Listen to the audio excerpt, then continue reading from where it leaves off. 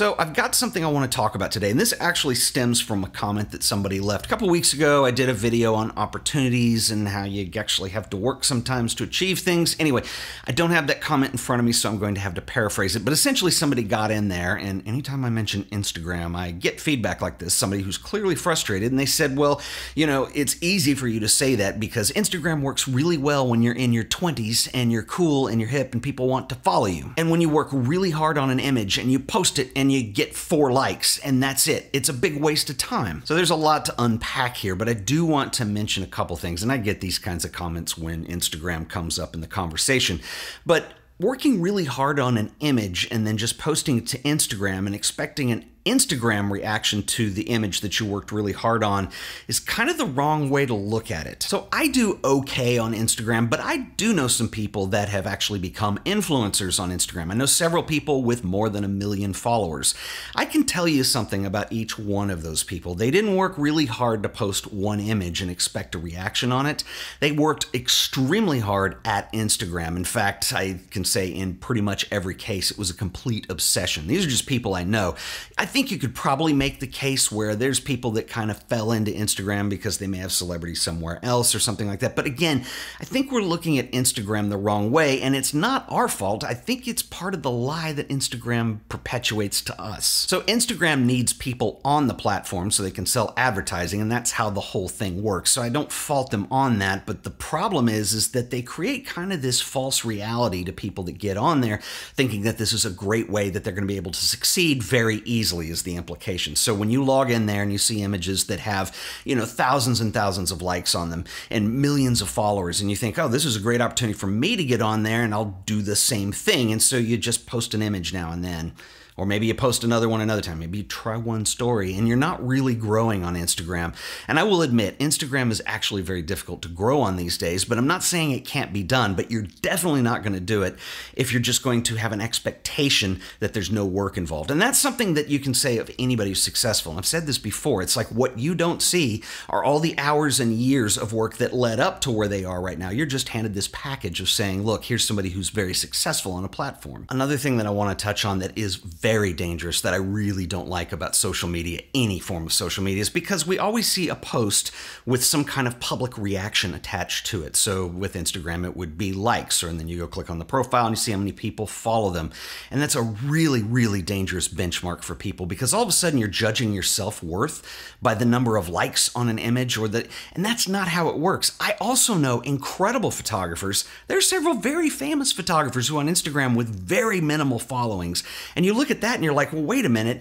In the real world, this is somebody who is recognized and celebrated and very successful. They still work in galleries, they work for magazines, but in the Instagram world, the paradigm has kind of shifted a little bit, and that has to do with the platform. But there is another thing that I want to touch on in that comment that was left, and it had to do with, well, it's easy if you're in your 20s and you're hip and cool or whatever. And look, age, okay, this is a sensitive spot with me. The only reality here is that the world we live in tends to put celebrity status around one of two things, either young prodigies or old legends. And you can't be an old legend if you weren't a young prodigy.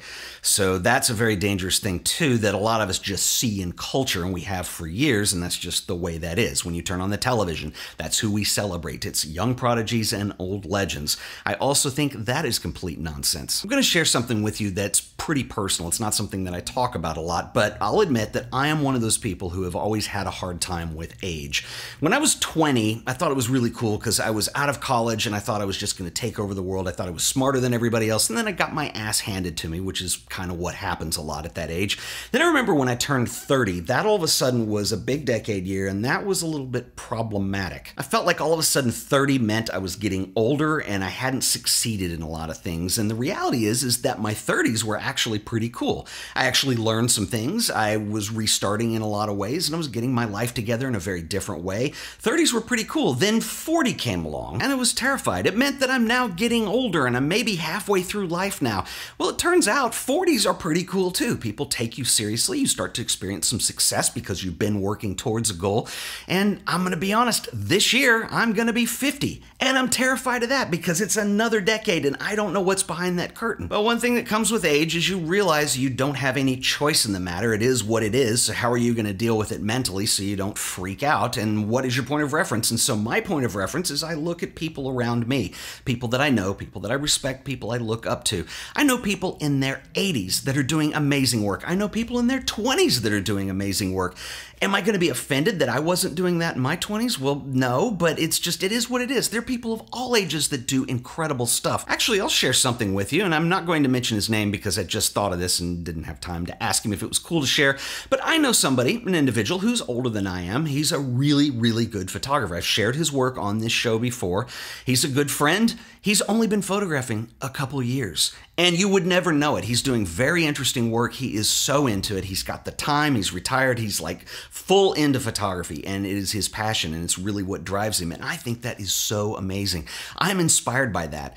And this is somebody, like I said, he's only been shooting a few years. So it's like, it's all like, you know, when you look at the world and you look at things like saying something like, well, Instagram's easy if you're somebody in your 20s. And when I hear a comment like that, I hear a weight to it that somebody is judging themselves based on their age and based on a platform that they feel is designed for younger people.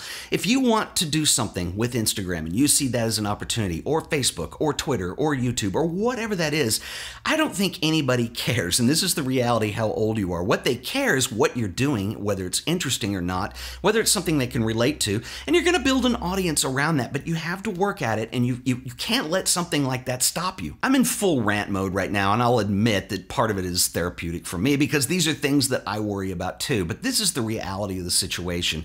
And I feel like I'm in a position where when somebody says something like that, I want to offer something positive in response to that by saying you've got it wrong, don't give up, keep trying. You've got to just like follow the course. You've got to stay. Everything requires work, and you've got to be patient with this. I can't say this enough, and I've said it in a lot of these videos.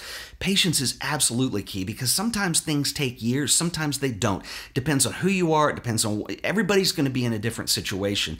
There's also a difference between being a really good photographer and being a really good Instagrammer, if that's the platform that you've chosen where you feel like there's an audience there that's going to relate to that work. Sometimes you have the wrong platform, and that's another discussion for another day. But anyway, I just wanted to get real about some of that.